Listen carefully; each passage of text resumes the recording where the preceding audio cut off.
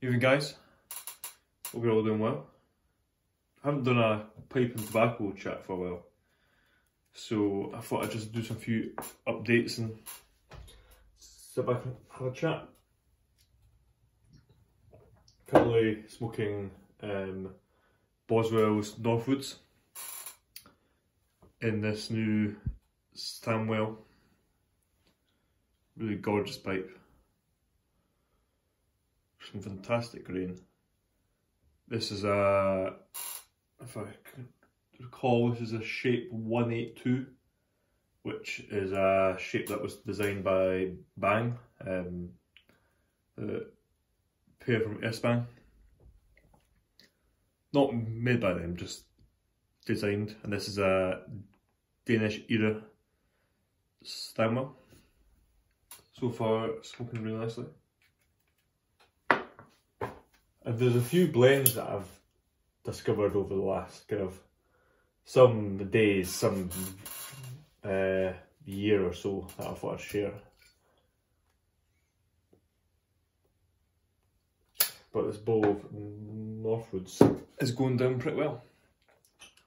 So the first one is Kramer's Flower Dempsey. Now, I got a sample of this. The bag is, I think I must have dropped some form of stain on the bag that I originally got, but I got this probably early last year sample of it. It's a fantastic blend. It's English. If I recall, it says what's in it. Full body English mixture, doesn't say the contents, but it's English, but really good blend, very underrated, as I think a few of the other Kramer's blends are. Very inexpensive. I think a tin runs you $9, so as far as tins go, that's pretty inexpensive compared to a lot, and bulk, but if you like most blends like this, that they're available in bulk, and obviously per ounce the prices are fantastic. So yeah, I've kind of been probably onto this blend for the last 8 or 9 months. Really good, highly recommend if you like Englishness.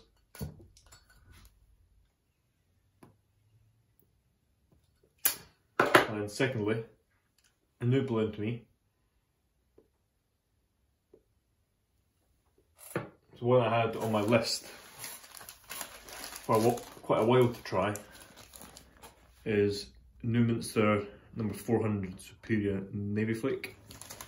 Again, another bulk blend. To me, has a fantastic bag aroma. I'm still not sure if it's cased or topped with kind of a not a caramel, kind of a honey topping.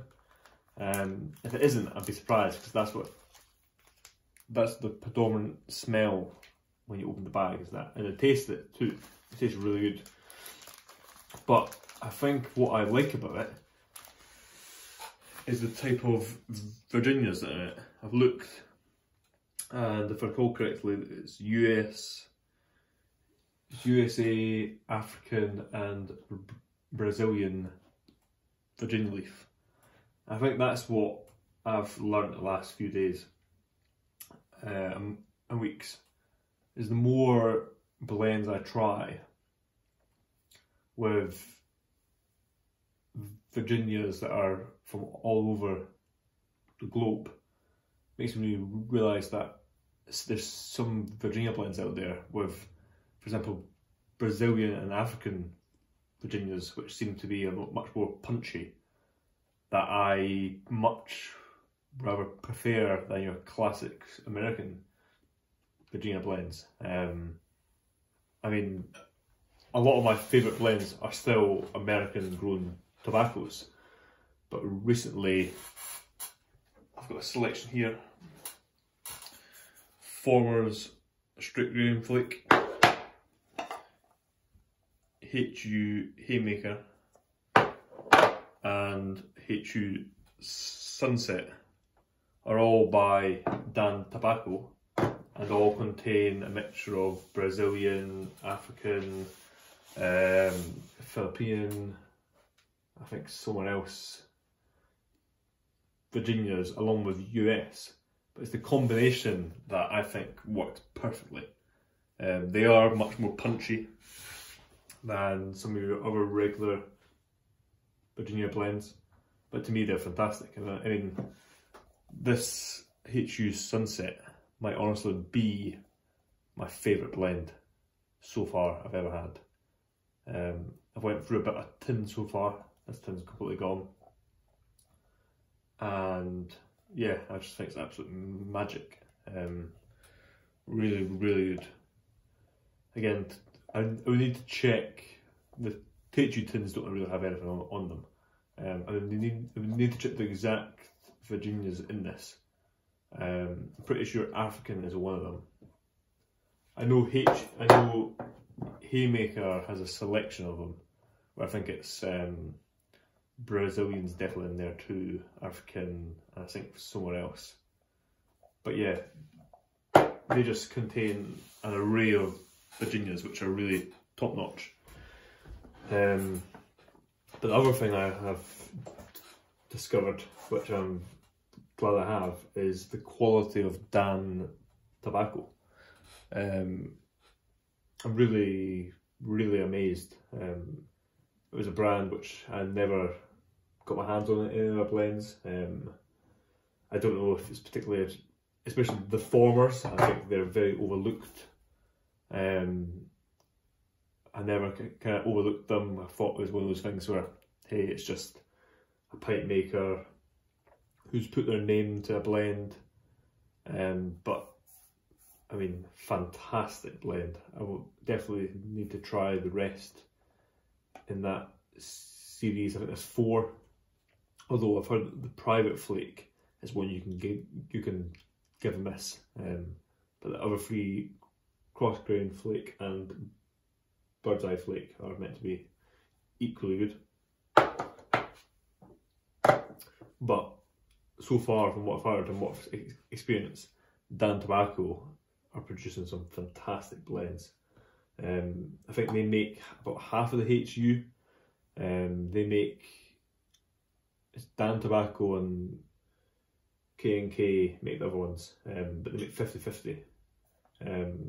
If you go into tobacco reviews, you can search up certain blends and see which ones Carlos and Klopp make and which ones Dan Tobacco make. But if you're a fan of Dan Tobacco, then I think you have to try some of the HU blends for sure.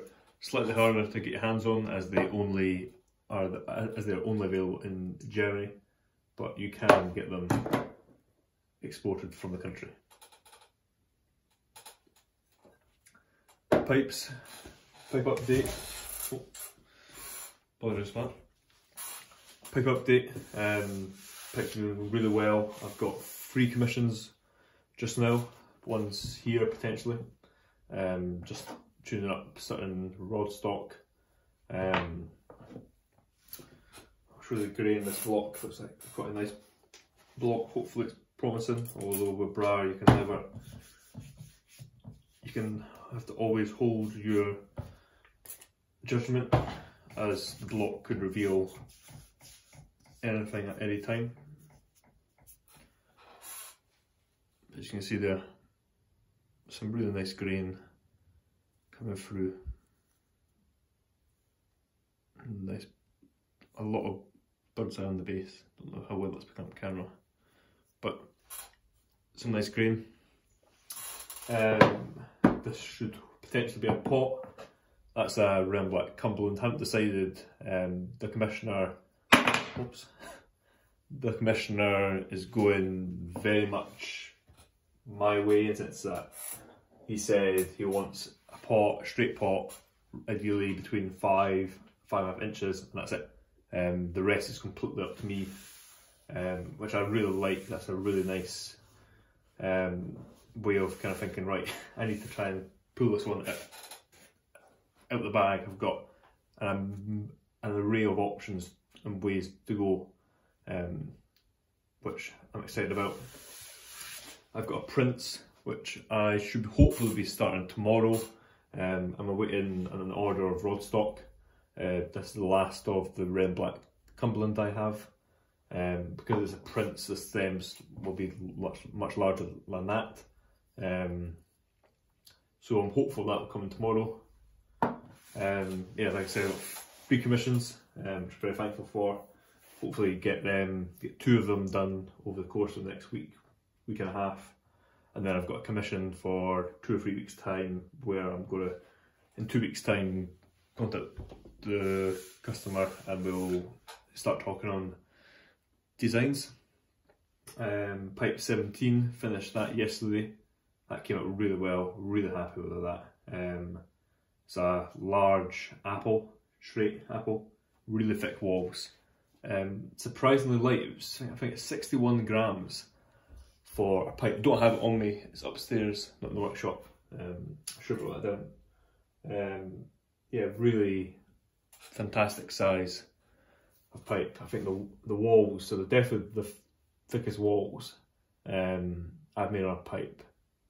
Certainly out of my own pipe collection, the walls are much larger than anything I have. It should be a fantastically cool smoker. Yeah, gorgeous pipe, really happy with that. And continuing with pipes, I think the only update is I've got a batch of Briar coming in tomorrow too, I think. If not tomorrow, it will come in on Tuesday. Really looking forward to that. It's Briar that won't get used for 6 to 8 months, if not more. Just because with Briar, fresh Briar just now, a lot of it's coming out wet, so it needs time to dry and cure. Thankfully I've probably got about a 10-month supply of Briar just now. So I'm fine for Briar, like I say, for the next 9 or 10 months.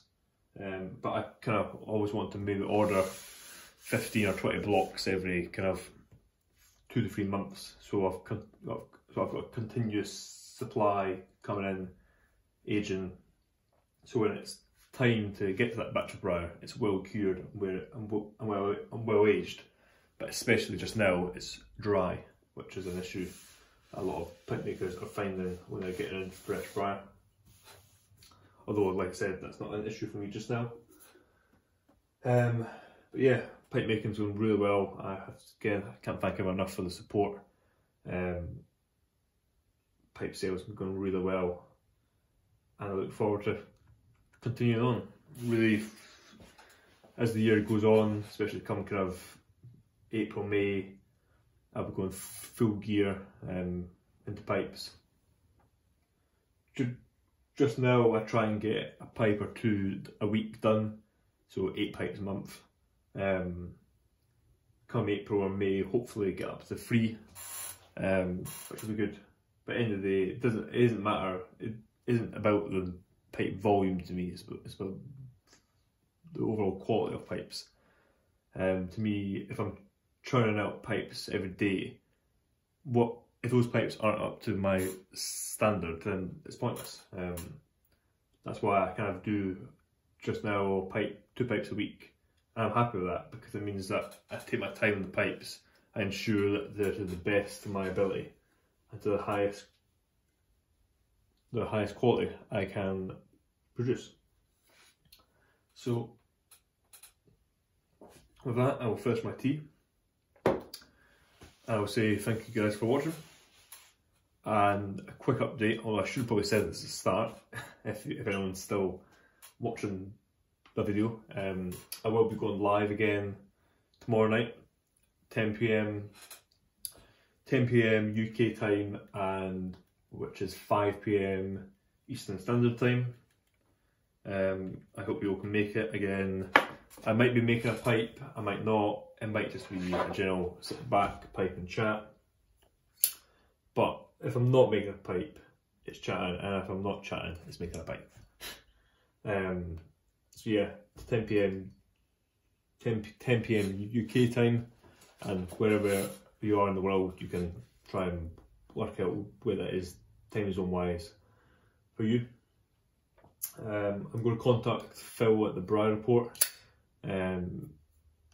to hopefully put out a thing about my life for future, because I can't believe I think there was 16 people on that at one point last week, which I'm getting amazed, completely amazed about. But I think I posted a quick video the day before mentioning it, so I want to do that to make people aware, as I'm not always the best to update, as this video is 15 minutes into it and I'm only talking about it now, so I need to make sure I kind of inform people in a easier way, to put it simply. So yeah, I'll light my pipe.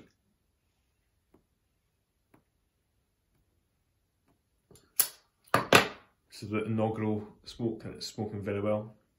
Really happy with this pipe.